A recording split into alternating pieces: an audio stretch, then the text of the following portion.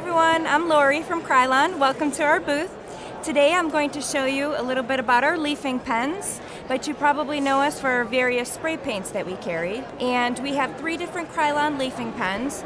So we have the gold, 18 karat gold leafing pen. We also have the silver metallic leafing pen, and then we have the copper. So we have all 3 colors that we're going to be showing. And you can use these on a variety of different substrates. You could do it on wood, you can do it on metal, you can do it on wicker, paper, paper mache, on and on and on. There's just so many different substrates that you can use these wonderful pens on. And they're metallic finish, so they actually look like plating. And it can brighten up any project that you may have. It's a fun way to add a little variety to it, brighten it up.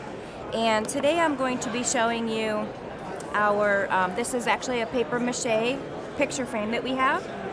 And what I did is I spray painted this with Color Master black gloss, let that thoroughly dry, and now I'm going to show you different ways that you can liven up your plain black frame. So I'm going to start with showing you how the product actually will come to you. So when it first comes to you, you open up the package. They're going to look like this. So it's a chiseled nib right here that you can kind of see. Hopefully that'll show up. But you need to shake it for about 30 to 45 seconds to make sure you thoroughly get the product really well balanced here. So what you're going to do is just shake it 30-45 seconds, and then I use a scrap piece of paper just to make sure it's primed. So you want to make sure that the nib is thoroughly saturated. So what I do is just kind of press down on the plain paper just to get it started.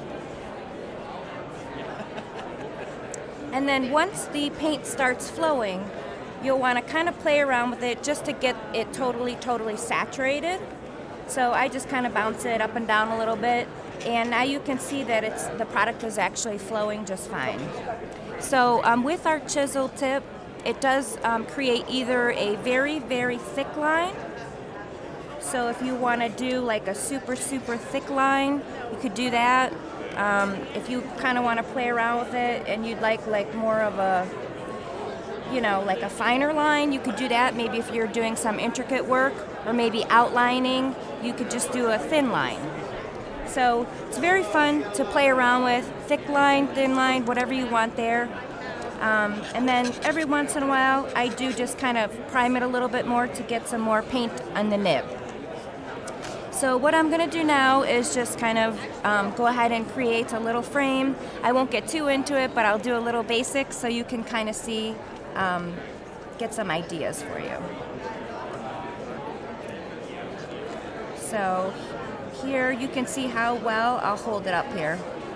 The paint is actually flowing, so it gives it a very nice finish. It flows very nice, so you don't really have to go back and go over it 2 or 3 times. So then I would just go ahead and then just kind of prime it a little bit, make sure it's nice. And then I can go ahead and if I want to do a little bit thicker, if I want to do a little bit thinner design, anything like that. I love how it looks. And this is on black, so it's going to be a very beautiful finish, like very vibrant color and stuff, so you can really see. And then I have some examples to show you on white. So this is just plain white cardstock for greeting cards. So why buy a greeting card when you can make your own? It's very fun to do. And you can see all of the 3 different colors. We have gold, silver, and the copper represented here. Very fun way to do it. And then also another example on a greeting card. Just super fun way to create your own masterpiece. Thank you very much for tuning in and listening about our Krylon leafing pens. And you can enjoy all 3 colors here, and you can have fun creating your own masterpiece. Thank you.